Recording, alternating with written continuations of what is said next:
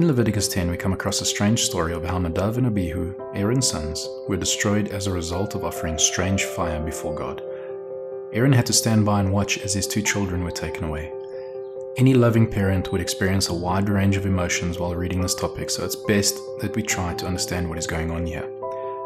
Before getting into the story, we need to identify what has just happened in the previous Torah portion, as well as what was going on just before this incident took place. In Parashat Tzav, we see God giving additional instructions for the different types of sacrifices. God expounds on the sin, peace, and burnt offerings in that portion. We also see the preparation ritual for the priests to serve in the Mishkan or tabernacle. God is actively giving them instructions on how to be a priest, how to conduct themselves, and what is truly important in their lives. They are to be a mediator between God and the people. More importantly, they are to represent God to the people. Their lives need to be conducted in such a way that when the people look at the priests, they see God. Let's get into the story, and let's start with Leviticus 9, verse 22. Aaron raised his hand toward the people, blessed them, and came down from offering the sin offering, the burnt offering, and the peace offerings. Moshe and Aaron entered the tent of meeting, came out and blessed the people. Then the glory of Adonai appeared to all the people. Fire came forth from the presence of Adonai, consumed the burnt offering and the fat on the altar. When all the people saw it, they shouted and fell on their faces. Leviticus 10. But Nadav and Abihu, sons of Aaron, each took his censer, put fire in it, laid incense on it, and offered unauthorized fire before Adonai, something he had not ordered them to do. At this, fire came forth from the presence of Adonai and consumed them, so that they died in the presence of Adonai. Moshe said to Aaron, "This is what Adonai said. Through those who are near me I will be consecrated, and before all the people I will be glorified."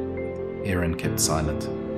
Moshe called Mishael and Elzaphan, sons of Uzziel, Aaron's uncle, and told them, "Come here and carry your cousins away from in front of the sanctuary to a place outside the camp." They approached and carried them in their tunics out of the camp, as Moshe had said. Then Moshe told Aaron and his sons Eleazar and Ithamar, "Don't unbind your hair or tear your clothes in mourning, so that you won't die, and so that Adonai won't be angry with the entire community. Rather, let your kinsmen, the whole house of Israel, mourn, because of the destruction Adonai brought about with his fire. Moreover, don't leave the entrance to the tent of meeting, or you will die, because Adonai's anointing oil is on you." Verse 8. Adonai said to Aaron, "Don't drink any wine or other intoxicating liquor, neither you nor your sons with you, when you enter the tent of meeting, so that you will not die. This is to be a permanent regulation through all your generations, so that you will distinguish between the holy and the common, between the unclean and the clean, and so that you will teach the people of Israel all the laws Adonai has told them through Moshe."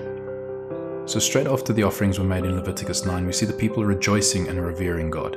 This should have been a time of celebration. Instead, we see the story of Nadav and Abihu. What is God trying to tell us here?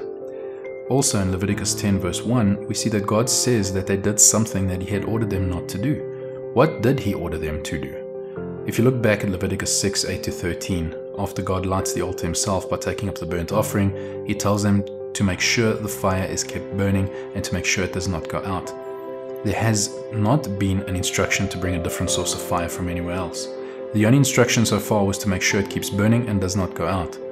We can also go back to Exodus 30, where God is giving instructions for the golden incense altar. And in verse 9, God explicitly states that you are not to offer unauthorized incense on it. The same word for unauthorized here is the same word used in our story of Nadav and Abihu. In order to better understand the story, we need to look deeper at the word used for strange fire, as this is what directly led to their destruction. The original Hebrew word used here is zuor, which means turn aside, strange, commit adultery, even prostitute. This is the same word used in 2 Kings 19 verse 24. Let's read that to get a bit more context. "I have dug wells in foreign lands and drunk the water there. With the soles of my feet I have dried up all the streams of Egypt." It is also used in Numbers 18 verse 4, where God instructs the priests to take care of the tabernacle.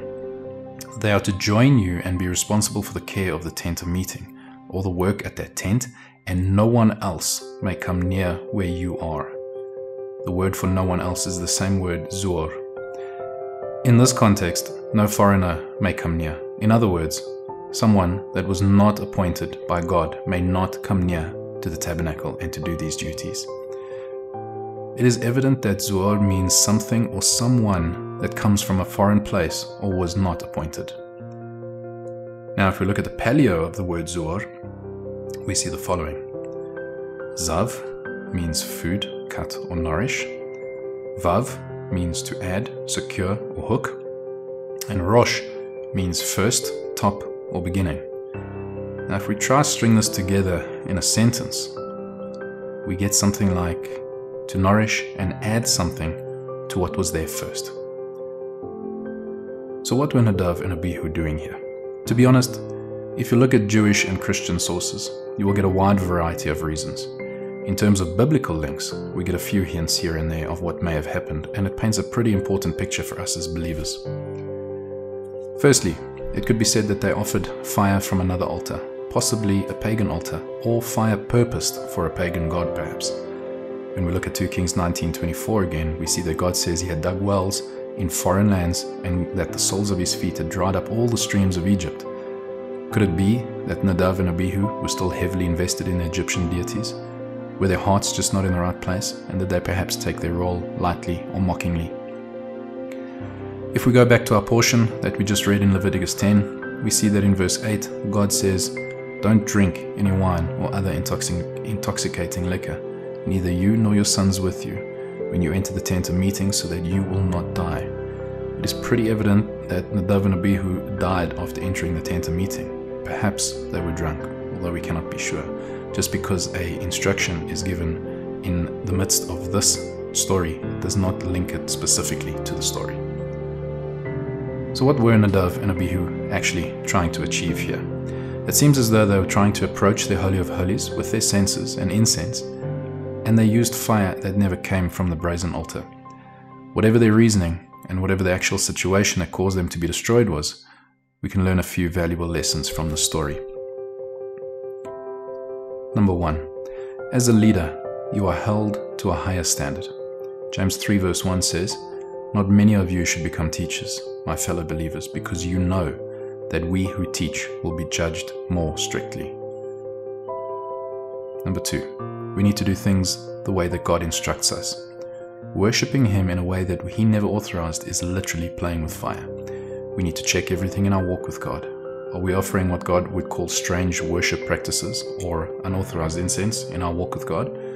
Do we observe festivals that seemingly look godly, yet were never instructed by God? Number 3. We are called to be a kingdom of priests.